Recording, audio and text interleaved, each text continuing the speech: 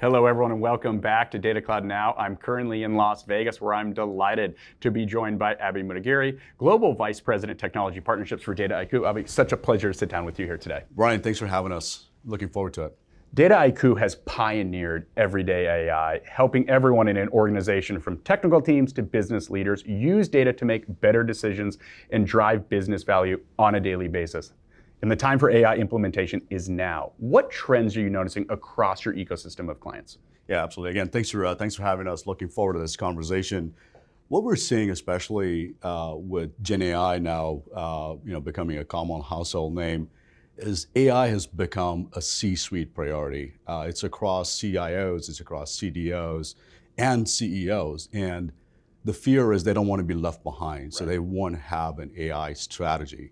And that AI strategy is going to be important for them to stay relevant and stay competitive. So what that means in reality is we're seeing not just experimentation, but we're seeing proof of concepts moving into production, moving into scale. We're seeing more users come onto platforms and then collaborate across teams, both the data scientists as well as the non-coders, the traditional, the business analysts and the line of business users. So we're seeing a lot of that. And even sort of some of the incremental adoption of AI is providing sort of magnitudes of change within organizations. So that's what we're seeing on the ground. Great perspective. Thank you so much. Your customers trust you because you understand and address the complexities of their organizations in systemizing the use of data and AI. How is your data strategy evolving to meet their changing needs? Yeah, that's a great question. So, look, when we look at the stack of what every big organization today needs to consider, they need four things, right? And that's where we're continuing to optimize and build out the Dataiku capabilities. One, they need a user strategy. Without a user strategy, because you have so many users coming onto the platform today with Gen AI and prompt engineering and varieties of different things, which is a good problem to have, but they need a user strategy. Right.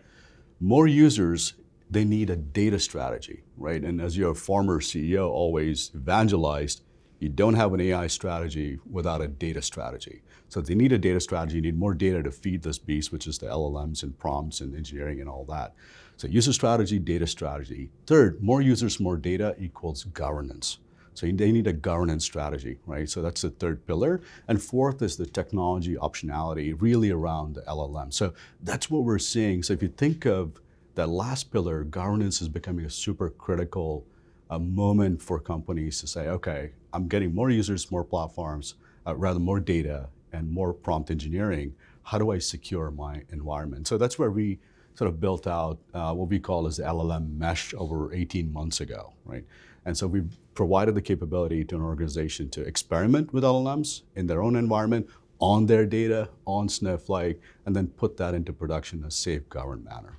I'm so glad you mentioned governance. How relevant is security and compliance for your customers, and how does the Snowflake partnership ensure data security and compliance, particularly with sensitive data used in AI models? Absolutely. Look, governance is a key thing now, right? Again, with more users and more data, you have to make sure that you're in a secure environment. There's a lot of industry compliance that's needed today, regulatory compliance. If you think of like the EU AI Readiness Act, it's a lot of things that every C-suite and every organization needs to think about to make this sort of embed AI into the fabric of an organization. So when we think about sort of the governance capabilities, we have to make sure that we are providing a safe environment. With users entering prompts, we want to make sure that certain groups of users that have access to enter those prompts on those LLMs have a secure way to do it. And ones that are not allowed to do it, we sort of pull that back. So again, within the LLM mesh framework, what we've done is introduce what we call as our guard services, right? So one is cost guard. So monitor your costs when it comes to LLMs, because it can go rampant between what you budgeted for and what your spend actually is. Go track that.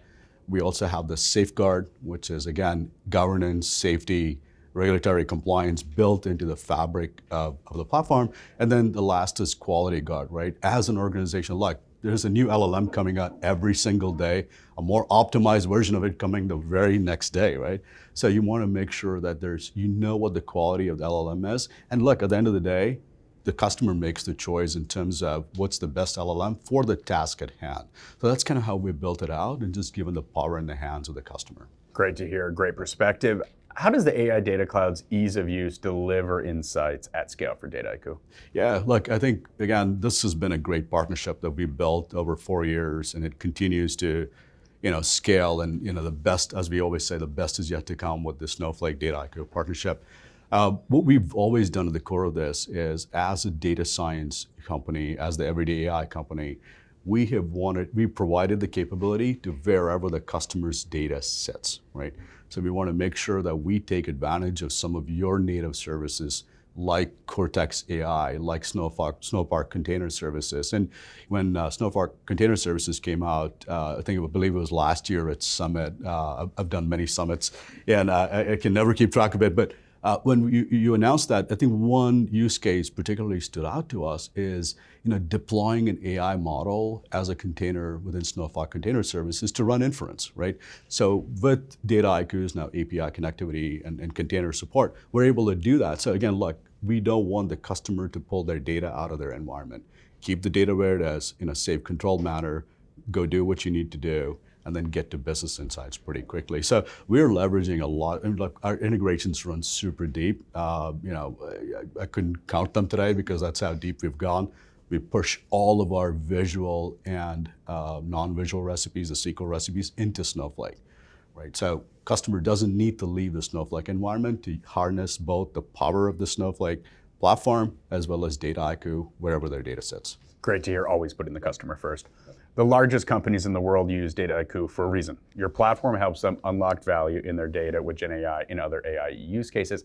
Can you share an example of how a customer used Snowflake and Dataiku together? Absolutely. Look, we have hundreds of customers in common that we've both gone after and expanded and made them successful across industries, by the way, across healthcare, across manufacturing, retail, CPG, and financial services.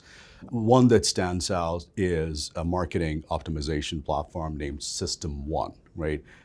Great success story there. So if you think of what they do is they build marketing campaigns, and they had two sets of users. They have the data scientists and the traditional marketeers. The marketeers put the campaigns together, but these two teams weren't really collaborating. So for them to assemble a campaign and put it out, let's call it production, used to take months, right? So long story short, they essentially landed on Snowflake for their data strategy. So they consolidated all of that, and they started using Snowflake. With Dataiku on top of Snowflake, we've helped them, drive value doing a couple of things. So that campaign that used to take over 10 days with a 3-person team now can be done in 10 minutes. I love it. Right? So they can launch 100+ campaigns in 10 minutes without sort of that long, approval cycle and what have you. And then it's also enabled this collaboration between the data scientists and the everyday users of the everyday AI. And that's really great to see because we've helped the customer sort of shorten the cycle, drive business value. And unlocking new opportunities they may Unlocking, not even absolutely. know. Yep, absolutely.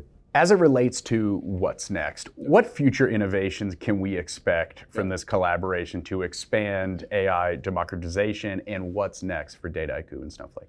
Look, that's a conversation we have literally every single day within the organization, right from our co-founders, CTOs, CEOs, to our product teams and our go-to-market teams, and what else can we be doing with Snowflake to scale this out?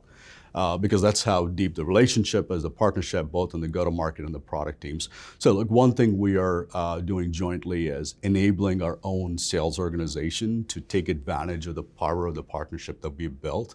Second, bringing awareness to more customers on how they can leverage both their Snowflake investment and Dataiku on top of Snowflake to go drive real business value, whether it be via LLMs or via Cortex or whatever else. I think the technology matters little.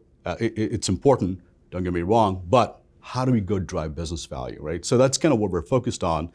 The other thing is we are looking forward, actively working on being available and transactable on the Snowflake marketplace. And again, look, that's where we're getting customer input and prioritizing it. We have multiple customers coming to us and say, hey, we want to be able to buy Dataiku through the Snowflake marketplace. So we're looking forward to getting that launched in the next few weeks, hopefully. And then we're going to also look at some of the more traditional machine learning, Gen AI workloads and how we continue to collaborate to benefit customers. Well, I'm excited to see what comes Absolutely. next. Yeah. Thank you so much. Always a pleasure sitting down with Dataiku. Ryan, thank you so much. Again, thanks to the Snowflake team. This has been a wonderful partnership. Again, the best is yet to come, and let's go win and make customers successful. I love that. And with that, I'm Ryan Green with Data Cloud Now. We'll see you soon.